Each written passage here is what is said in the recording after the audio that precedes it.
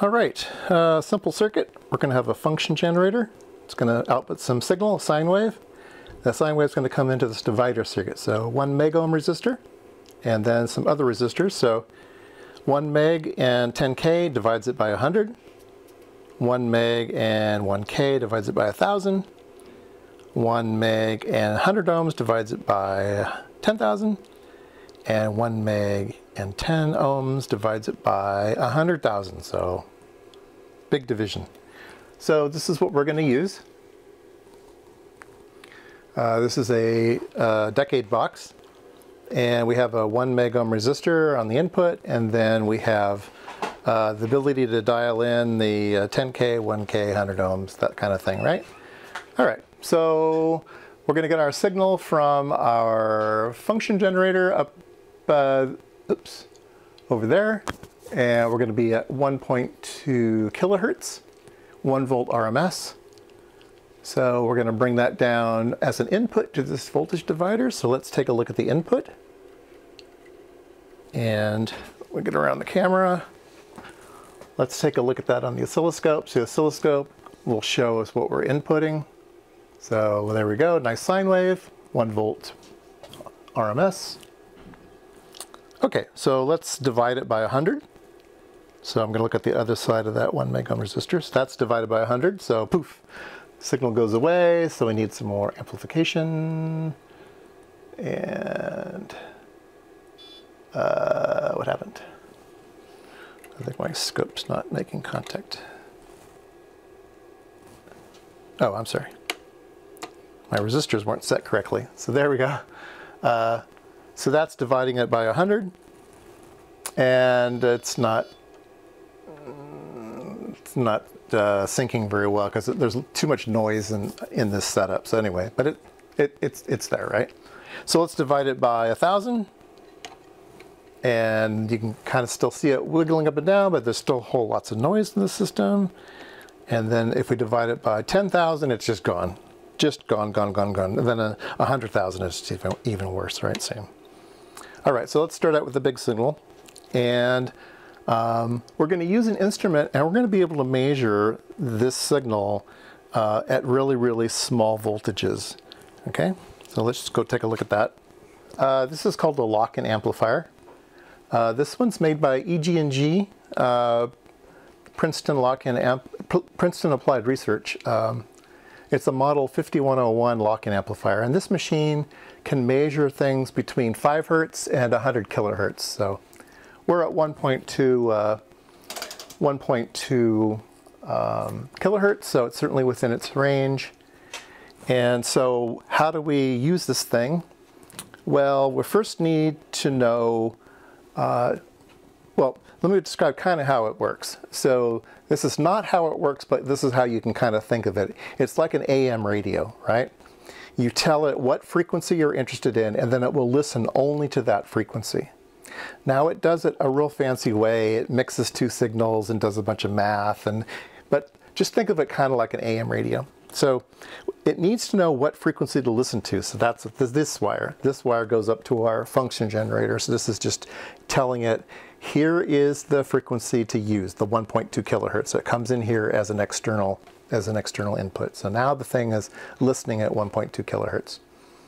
What's also very important for this machine is to know the phase information. So the phase is the difference between these two signals. So if the reference is at one phase and your signal is maybe 90 degrees out of phase or 180 degrees out of phase or something, the machine needs to know that. And so that's what these dials are over here. You can set 90 degrees out of phase, 180 degrees out of phase, or you can turn this dial to set any arbitrary difference in phase between the input, between the reference and the input. But in our case, they're both the same. It's just split off and divided down. So these have exactly the same phase information. So we're going to set this to 0 degrees. So we say that the reference and the input are exactly the same phase. Okay, so now it knows what to listen to. And we're going to go over here. And we're going to set the gain, just like we did on the oscilloscope. We set the gain so that we're within range. And so we've set it to 25 millivolts. And we're reading about 22, a little dirt on the screen here, 22 millivolts. So it's reading about 22 millivolts. So let me go to the function generator and cut the function generator by half. And our signal went down by half. We had 22, and now we have 11. Okay, so let me go back up again just to make sure it's working. So everything's working great. Okay, so let's go to the voltage divider, and we're dividing by 100 right now. Let's divide by 1,000. Okay, so now we're dividing by 1,000, and poof, it went down. Okay, so we need more gain. So we're going to take this and 10 times more. And there we go, we're right back up again. All right, so let's go to the divider and let's divide by 10,000. And it went down again. So let's divide more amplification. There's times 10 again. Right back up again. Perfect. Let's divide by 100,000. That's nuts. And we'll divide 10 again, and we're right back up again. So right now, we've gone from dividing by 100 to 1,000 to 10,000 to 100,000. This signal is way lost in the noise. It's just gone, gone, gone. But this machine still can pick it up because it knows to know where to listen and what phase to listen at. And so right now, this thing, we're using it at 25 microvolts per full scale, but it'll go down to 10, 2.51, 1 microvolt for full scale. So this is an amazing instrument. It really can measure signals that you didn't think were possible. So the other thing that it has is these knobs here, which are just a low pass filter. So once you've got the signal and you're going to display it on the display or meter, you just want to low pass filter it just to smooth it out. And that's all this is. It's like a Butterworth filter or something like Chippy Chev or something. I don't know. Anyway, you can turn this on and off, and you can change the time constant of the filter. So that's all these knobs do. So how do you use this, and what would you use this for? So let me show you a couple applications that I've used them for in optics applications, and I'll draw you a picture. Okay, so let's say you have a an LED, and you have a photodiode, and so the light goes in that one, the light comes out of that one, and so you're trying to measure this signal. You're trying to measure the brightness of the LED, but you want to do it in the daytime. Well, you can't measure the brightness of an LED in the daytime because the sun is super bright.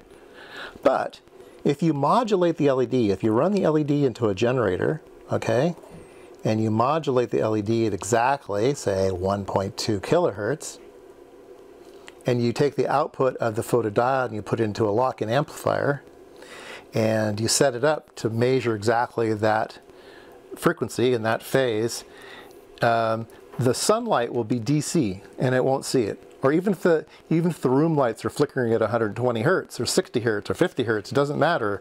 As long as everything else is not flickering at 101.2 kilohertz, this thing will completely ignore it, right? So this is a good way of measuring LEDs. You'd have a function generator, and you pulse the LED on and off, and then you take that signal from the function generator and you bring it over to the lock-in amplifier and give it its reference input, and so you can use it this way. But let's say you have a light source that you can't control electronically. It's just a light bulb or some other type of thing that maybe luminous paint, right? The paint glows and you want to measure it, but you can't modulate it. There's no way to do that. So you have something here that glows. We'll just draw it like this. You have something here that glows, and you have your photodiode. Okay. Well, what you do is in between, you put this wheel. Sorry about my wheel's not round, but you put this wheel, and it's a black aluminum wheel, and then you put slots in it. Okay. And so you put all of these slots. I'm just going to draw circles here. You put all these slots going around it, and then you spin the wheel, and so the light shines, either gets blocked by the wheel or it shines through the hole, and then it goes over here to the detector. So if the wheel is spinning and going flash, flash, flash, flash, flash, flash, flash, if you know the speed of the wheel, you could run that into your lock-in amplifier, and that's your reference input. And then you can take your photodiode and you can run that in. So this is what's called a chopper wheel, optical chopping. And so you can pulse the light on and off just by interruption of the beam by something that's opaque. So you can actually buy these things, but it spins around, chops the signal, and then your lock-in amplifier locks in on that spinning wheel and measures it that way. So yeah, it's pretty cool.